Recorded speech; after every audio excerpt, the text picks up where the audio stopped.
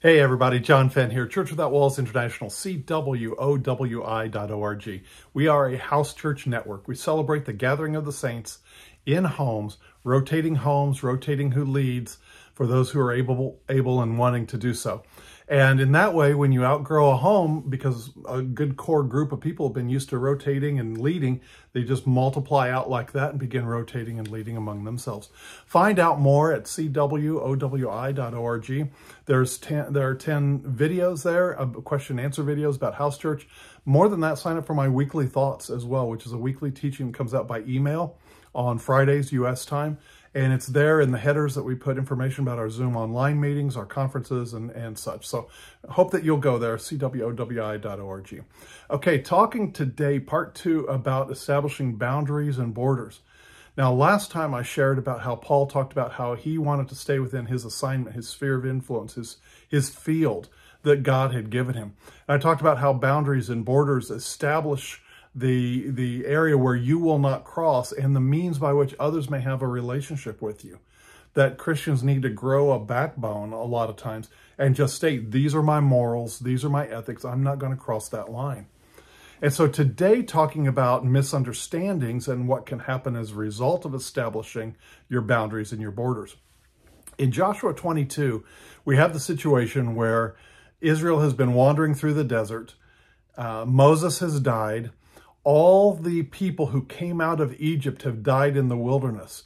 And it is their children under the leadership of Joshua and also Caleb, the only two from the previous generation to be allowed to go into the promised land. It is their generation, the kids who were born in the wilderness, who are now young adults following the aged Joshua into the promised land. And when they get into the promised land, they spread out and each tribe takes a section of land for themselves. And there's the Jordan River, which runs north and south along there. And 10 of the tribes were on one side of the Jordan River. And then you had the tribes of Reuben, Manasseh, Gad, who were on the other side of the river. And there was concern on the two smaller tribes and the half tribes. There was concern that the Jordan River might serve as a natural boundary, a border in which the 10 would say, you guys aren't part of us because you're on the other side of the river. You're on the wrong side of the river, so you can't participate in any of the national things. And so there was concern on the part of the two tribes on that side of the river that they wouldn't be able to participate and wouldn't become part of the nation. So they built a big altar of stones as a witness, and the Hebrew word is ed, E-D, and it means witness. And they built a replica of some of the altars that were built in the wilderness when they were growing up that their parents had built to the Lord. And that served, they thought among themselves, that will serve as a witness to our children and to our children's children about what we went through in the wilderness, about how we are part of the nation of Israel, about all the price that was paid for them. And so along the border, we're establishing this memorial altar. So what's that's likened to you and I in our day. We establish boundaries and we set up things that we say we will not cross. We're not going to let our kids see that. That's an adult movie. We don't want them exposed to that. That's a movie about the occult. We don't want them exposed to that. It may be during holiday times you're setting limits and you're saying, hey, I'm married to my spouse and I've got to honor their family as well. So sorry, my family, you just have to understand I've got to establish some boundaries here. It can come in our situation in life, not in our personal situation, our situations in life where you're raising kids, and other people have their strong opinions about how you raise your kids or maybe about your marriage and how you treat one another. And they will form strong opinions about it and they'll judge you based on that. And I remember one preacher years and years ago talked about how a man came up to him came up to his wife and said, you need to change your hair or you need to do this or that. It was about her hairstyle. And this minister came alongside his wife and said, look, I'm married to my wife. She dresses for me. She wears her hair for me. We dress and care for ourselves according to each other because we're married. It's none of your business what my wife's hairstyle is or what my wife's clothing styles are. And he stepped forward and he established a boundary. Well, when you do that, you can rub some people the wrong way. It can stir up controversy and misunderstanding. So in Joshua 22, where you've got the 10 tribes of Israel on one side of the Jordan River and the 2.5 tribes on the other side of the Jordan River, and they set up this altar of stones as a witness, the 10 misunderstand their motives. And they say, oh no, our brethren have fallen away from the Lord. They are making an altar to the gods and the goddesses that were in this land before. And they totally misunderstand. And in Joshua 22, if you read it, it says they were ready to go to war with their brothers to bring them back into line. And that's very much like what happens today. When you establish a boundary, oftentimes the people are angry with you and they're ready to go to war with you. So the solution, what's interesting is the reaction is they wisely send emissaries to the 2 tribes and say, look, what are you doing here? We're ready to go to war if you guys don't repent. But what comes out is this: the 10 tribes were not concerned truly for their spirit, for these other 2 tribes' spirituality. They were concerned on how it reflected on them. They actually said, look, do you remember all the times where people made mistakes in the wilderness and they transgressed against the Lord, and then the Lord brought his anger down on the whole nation? And they said, our concern is that if you've fallen away from the Lord, then his wrath, his anger is going to come on the whole nation, even though we are innocent. We 10 tribes are innocent. We're not part of this. So it's interesting that sometimes when you establish boundaries, the people that are angry with you, they're not angry because of some guiding principle, like they say, we're concerned you've fallen away from the Lord. They're actually concerned with how it affects them. They're angry because it affects them and they don't like it. So that's part of establishing the boundaries, that you can offend others. It doesn't mean you have sinned. It means you have offended them. And they don't like the way your boundaries affect them. So wisely, the 10 tribes sent emissaries to the 2, and the 2 explained, no, this is not, we've not fallen away from the Lord at all. This is a witness here on the river for our children and for our children's children, so they can remember how the Lord delivered us out of the wilderness and what our parents went through when they came out of Egypt. And so once they explained, then they all understood and they said, okay, no problem at all. It's a witness. And they called it Ed. The closing verse of Joshua 22 says they called it Ed, or witness. It is a witness stone. And so that's what happens with us today. We may establish some things, and it acts as a witness. It acts as a testimony to where you will go and where you will not go.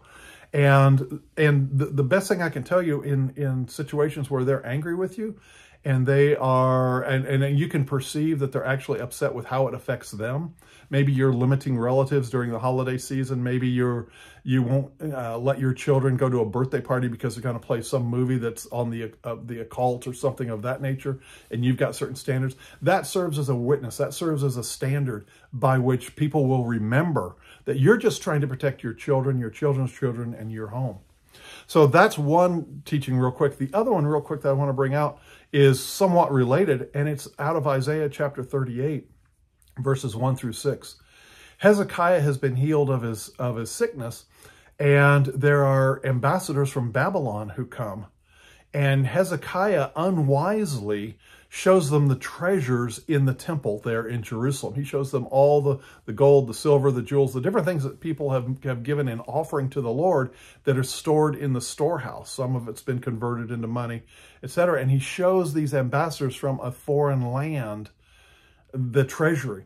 And in Isaiah chapter 38, verses 1 through 6, eventually in verses 4, 5, and 6, Isaiah comes to him and says, you've done foolishly, because these guys are now going to come to war against you, and they're going to, not in your day, but in your children's day, they're going to destroy the temple. They're going to take all the treasuries because you've opened up the treasury to them.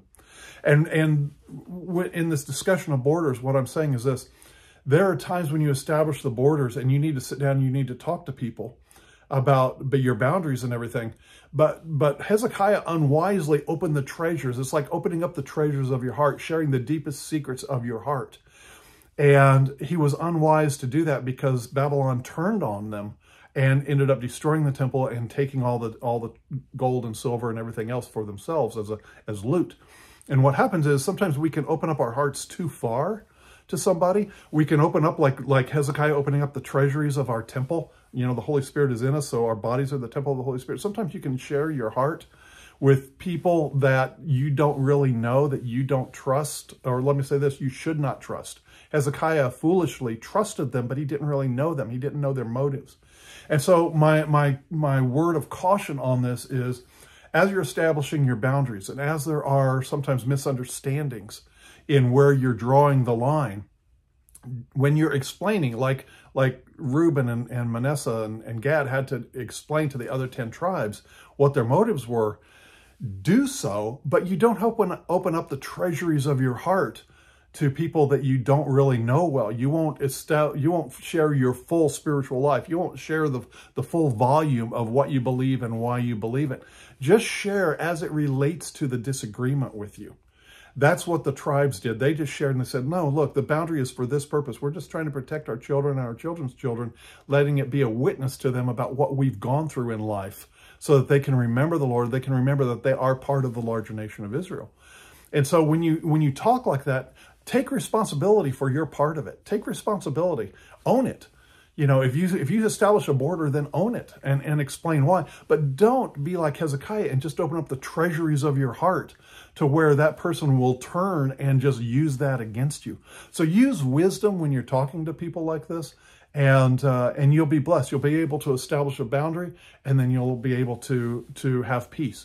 You know, years ago, I knew a man who was employed with an oil company that did business with companies in Eastern Europe, far in Eastern Europe. And those gentlemen from Eastern Europe would come to the U.S. They would see their counterpart. And as a result of that, they would then want to, sign the contract and then go out and celebrate, have a celebratory meal. But they wanted to do so at a strip club. And this man came to me because he was an executive with the oil company. His responsibility was to host his Far East, his Eastern counterparts who always wanted to go to the strip clubs when they came to America. And he was a Christian man, married, happy, solid guy. And he said, I don't want to do this. And he did it once or twice. And he felt horrible about it. So, my advice to him was to sit down with someone he trusts in the company, his superior, someone he trusts in the company, and share his heart, share the basics of what his objections are, how he's a Christian, and he has certain standards, and he doesn't want to go against them. And he protected his heart. He didn't share details about his marriage or anything like that. He just stuck to the subject at hand. And we prayed that he would have favor and understanding. And sure enough, he did. His bosses understood. They found someone else who didn't object to going to the strip clubs, single man, whatever the case was, wasn't a Christian, etc. But the man came back to me relieved that he had been that assignment had been taken from him and put on somebody else, even though he didn't like the whole idea of it. But he did it in such a way that he took responsibility for it. He owned it. He talked in good tones. He wasn't angry at it. He presented himself well, and that he, because of that, did not open up the treasuries of his heart to share everything about his faith and everything about his life and everything about his marriage, but he just stuck to the subject at hand. So he talked calmly about it. He stated it he took responsibility for it, and he put it there on them, and the boundaries were established and peace was at hand. So I hope this wisdom has been good for you. I hope it's been food for thought. Go to our website, cwowi.org. Establish your boundaries, but own it. And in doing so, talk peaceably with somebody. Wait until your emotions are cooled down. Talk calmly to somebody. Explain yourself, why you're establishing, how you're protecting your children, your children's children. You're establishing these boundaries for a reason. And then with that, don't open up the treasuries of your heart like Isaiah did in Isaiah 38, verses 1 through 6, because they can turn and get angry at you. Just share the subject at hand and let it go at that. You don't have to explain all your theology and open up all your heart to them. So anyway, hope this has been a blessing to you. New subject next week. All right, bye-bye.